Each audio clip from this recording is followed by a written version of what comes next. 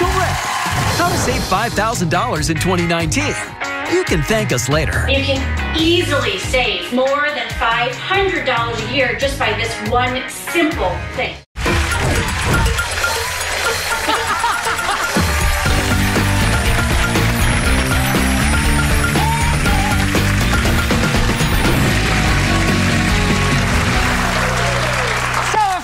Looking to save some money this year? Look no further, because our next guest has got your back. She's going to show you how you can save $5,000 in 2019. Check her out. Hi, Rachel. It's Lauren Greutman from LaurenGreutman.com. I think this year is going to be the happiest year ever because I'm going to show you how to easily save $5,000 in 2019. You can save a lot of money on your gas and electric bill by switching energy providers and also getting a Wi-Fi enabled thermostat like this next one. Most electric companies will also give you a rebate if you buy one of these for up to $75, maybe even $100. By buying a Wi-Fi enabled thermostat, you can save up to 15% off your bill. So over the course of a year, that's $250 of savings just by buying one of these. 75% of people with car insurance never shop around. They typically find quotes from one or two of the most advertised companies and then become complacent when the cost goes up. The Zebra is an online car insurance search engine that kind of makes it black and white for you. It compares the options of over 200 providers in 60 seconds or less so that you can get the best deal. Most people don't know that you really should be shopping around for car insurance every 3 to 5 years. This will help you easily save over $1,000 a year. So instead of going to takeout, which averages about $40 per night, you can easily make your own meals right at home, stick them in the freezer, and throw them in the crock pot when you get home or before you leave for work. You can easily save more than $500 a year just by this one simple thing. Are you paying a lot of money for prescription medications because your insurance company doesn't cover it? Request a card from GoodRx.com, which will help you find discounted prices on those pricey prescription medications. This can be a savings of over $300 a year. One huge expense is your cable bill. Instead of paying $100 per month on cable, sign up for Sling TV and pay only $20 a month. Sling TV is an app that you can download to your phone, to your Roku. This allows you to watch all the same channels and even live TV. Okay, Rachel, we're at over $3,000 in savings so far, so I can't wait to share more tips with you. We welcome her.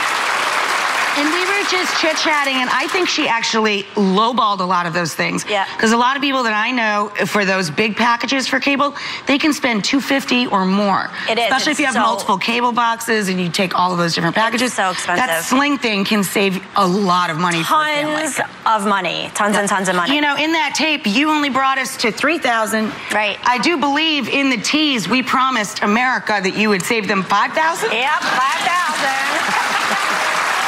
Few more tricks up my sleeve.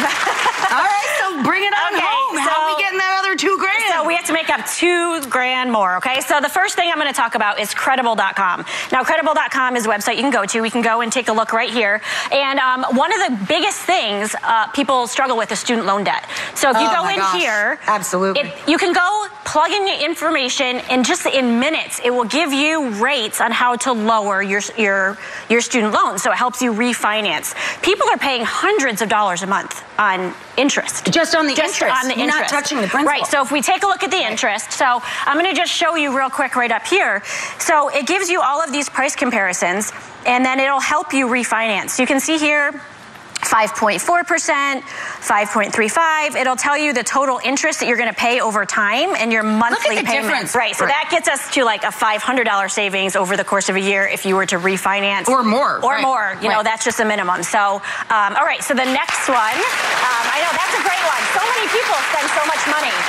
The next one, okay, so a lot of people love to work out. Now, I like to work out, but sometimes the gym, you know, can be a little pricey. So one of my favorite apps is called Freeletics. Okay, so if you look here, free athletics. Exactly. Yes. So I have a little clip here for you. So if you look at this, this gives you like, it's kind of like a personal trainer in your own home, right? So it tells you exactly how to do each thing. It sets up workouts for you and gives you little prompts and encouragement and stuff like that. And what's really cool is if you're like if you're a college student or live in a small apartment, they have like small space workouts. Right. They're called 2x2 workouts. The only thing is you have to be a very disciplined person to do that, because if nobody is making you go, you'd be like, squat, not squat. I always say this is how I work out. Squat 1, to a chair. 2, 10. No, that's good enough, you know?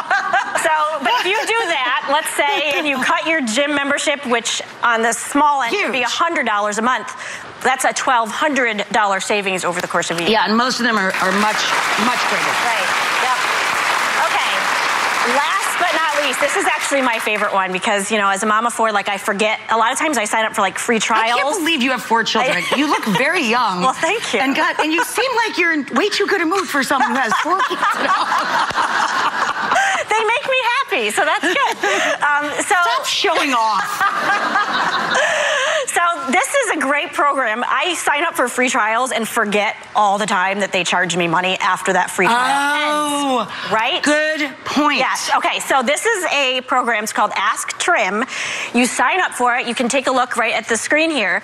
And what it does is it actually alerts you when you have recurring charges. So let's say you sign up for a free trial. That is awesome. Yes, and then what gets even better, it texts you and it tells you that they will negotiate the rate for you. They'll give you prompts on like saving when it's time to negotiate your rate. I think that is so important. Like I remember I got in so much trouble, my sister and I, because we joined the Columbia Record House. Yeah. And then after those 12 albums for a penny or whatever it was, my mom was chasing us with a broom around the house. So that she got some big bills. So that brings us up, that if you do that over the course of a year, you can save at least $300. So that brings us up to the $5,000 limit. We put all of Lauren's tips. We're going to put up all of Lauren's tips so you can try and apply them at home and see how close you can get to finding $5,000. It seems to me that you could end up making a lot more than that. You definitely can. But I thought this was lovely to kind of inspire the whole audience to go home and just get a little more organized. Lauren brought a copy of her personal finance planner for everyone in our audience.